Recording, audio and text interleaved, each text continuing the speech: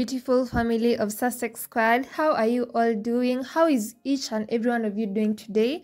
I hope that all of you are having a fantastic day. So thank you for tuning into today's podcast.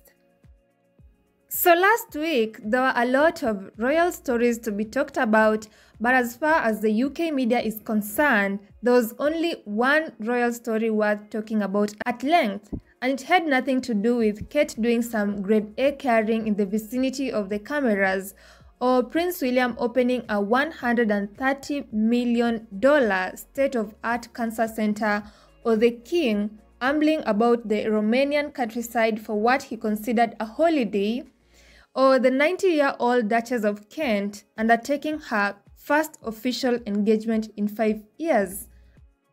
None of this was given any major stories in the UK media. None of this was even talked about by the UK media. All their focus was on Prince Harry.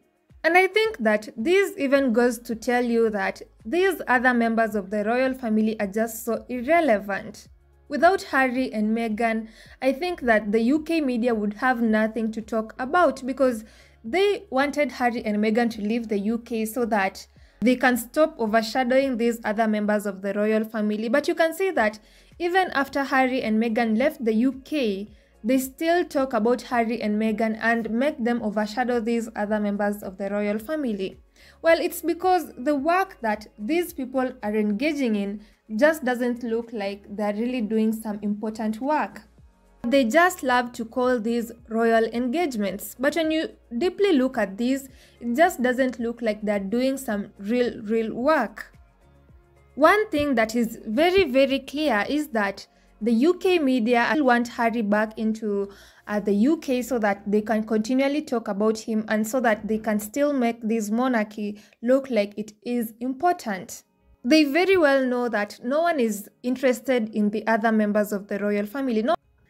And I myself didn't even know that these other members of the royal family had actually engaged in some work during last week because nothing was talked about of these other members of the royal family. All the focus was on Prince Harry and his family. You remember even when Prince Archie received that bike as a gift from Mad Dogs and Englishman bike shop, all the tabloids and everyone on social media was just talking about Prince Archie's bike, and most of them were actually criticizing Mad Dogs and Englishman bike shop for just gifting Archie that bike. But that wasn't something wrong. They did nothing wrong. They just gifted a child a bike. But you know, the tabloids and many other deranged people actually made this a big news and even forgot to mention their royals, which they always say are relevant.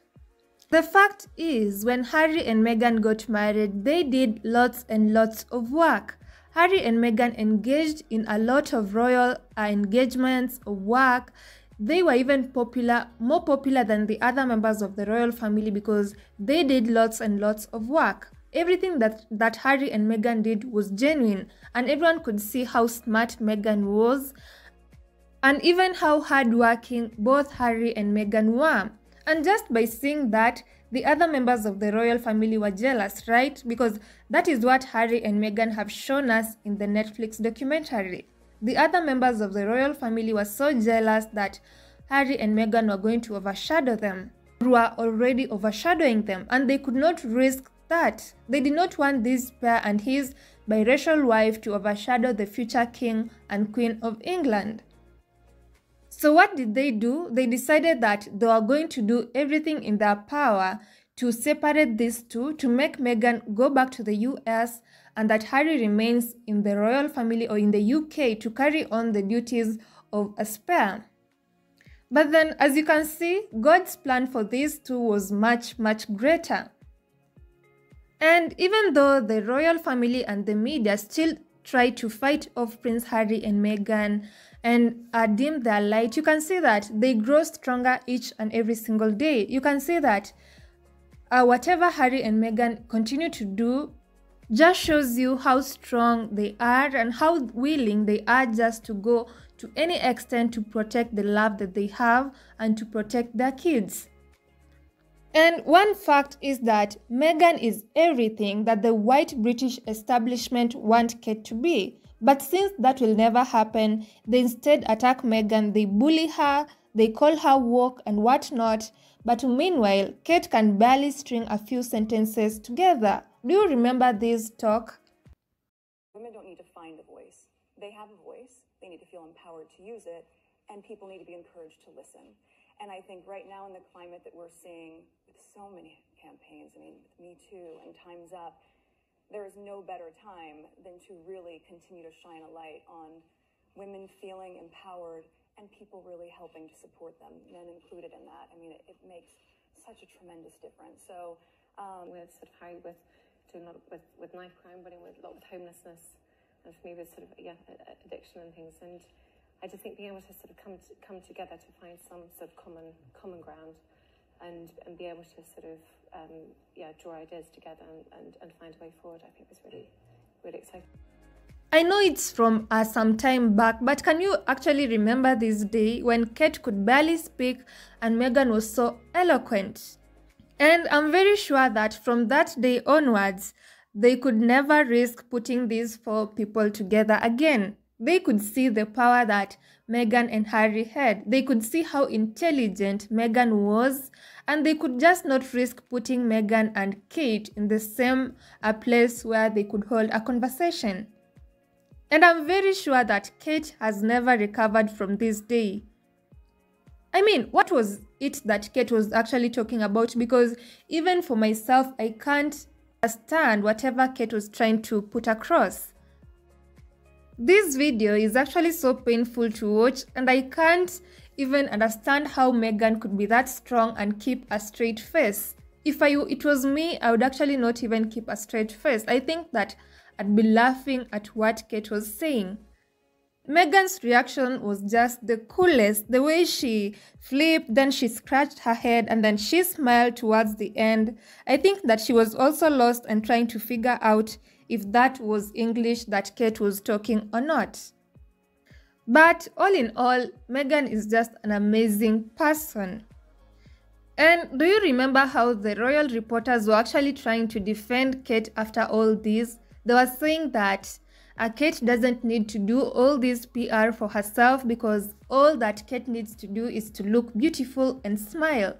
So that's just how they see Kate. So I just want you to listen to this by yourselves. I don't know whether the Duchess of Cambridge has spoken so much on royal tours. She did speak on her but royal so tour. much. Not so much, but I mean, you know, she doesn't, in a way, she doesn't have to project herself so much because she is going to be queen, well, hopefully. She is the next queen, the next queen but one. I think she doesn't need to do all that PR for herself. She can just look beautiful. She doesn't need to do quite...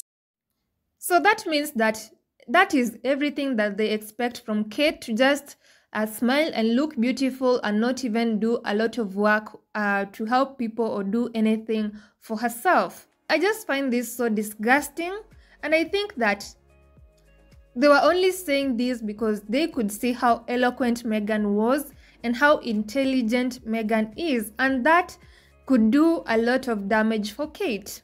And even until right now, you can still see that Kate doesn't really engage in a lot of royal engagements or even do a lot of work, because even recently they're saying that Kate has done a third of her royal engagements within 12 miles of her home in Windsor Castle since becoming Princess of Wales in September, analysis shows. So all of Kate's royal engagements are just within her home area. That just shows you how lazy Kate is, and William is not even an exception. Both of them are lazy people. No wonder they saw Meghan and Harry as a very huge competition and decided to out them from the UK. And Meghan really came in and showed how competent she was for the job, which ultimately showed how unfit the other members of the royal family were. But they could not allow this. Thus, they began to attack Meghan, and Meghan's light truly shone on the incompetence of Kate.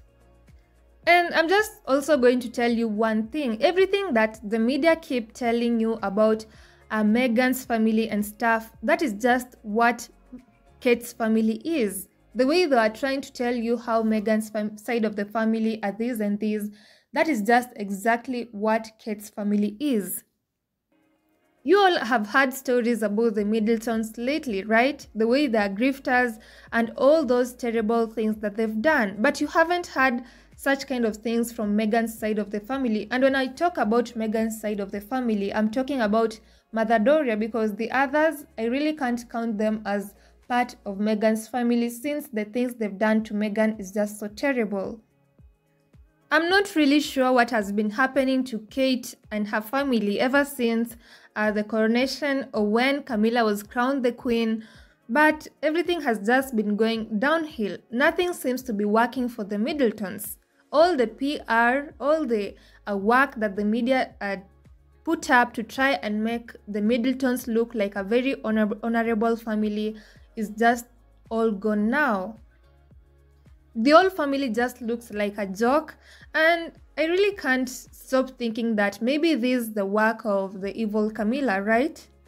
I can see very well that these Middletons are not even an honorable family, but I also can't stop thinking that maybe they were bankrupt from a very long time ago, and maybe they are also debt-ridden from a very long time ago, but all of a sudden, all these stories are coming out and the Middletons are being attacked, and even Kate's hideous behaviors are being displayed.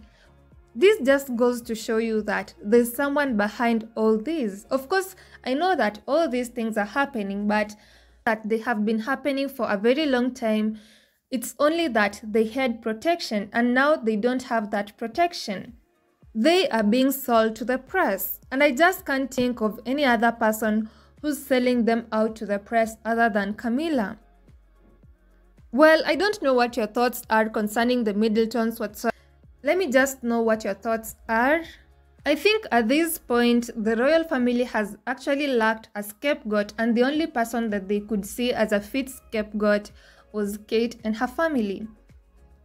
And thank goodness Harry and Meghan are so far away and they're happy and they're doing great with their 2 kids, and I just continue to wish them all the happiness, and I don't want them to ever come back to the UK.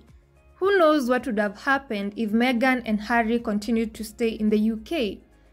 But all in all, let's just continue praying for them, and let's continue praying for all the squaddies, and let me know your opinion concerning all these. And I'll see you all squaddies on the next podcast. Have a great day. Goodbye.